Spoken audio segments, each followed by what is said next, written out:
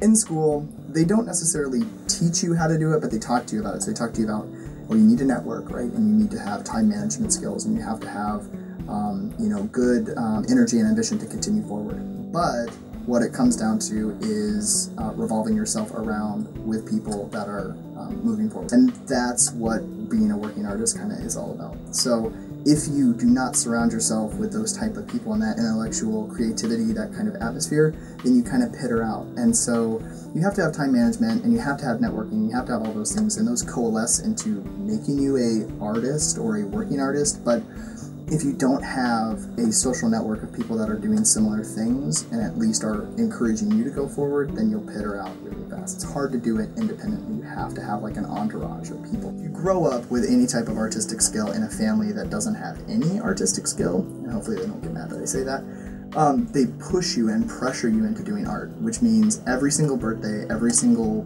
Easter, every single Christmas, every gift you get is art related.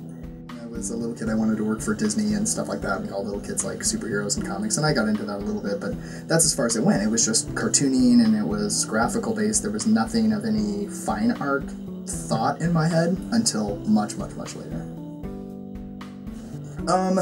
I would say that as a young child, I figured that at least one day I would end up as an old art teacher, and so I had that in my head of just, well, when I get older and I retire from whatever job that I had, that I would at least be an art teacher. But I never really figured out how to make that leap. And I was lucky, and I had some really good professors that would kind of encourage me to kind of go through. So my education was good as far as that. But the biggest thing I would say is just I've surrounded myself with people that are very ambitious, or people that I can kind of encourage, and that builds my rapport to continue on. And so that's kind of it. I kind of stumbled into it, and then when I found out that I can inspire a couple of different people, I just keep those people around, and they motivate me, and I motivate them, vice versa.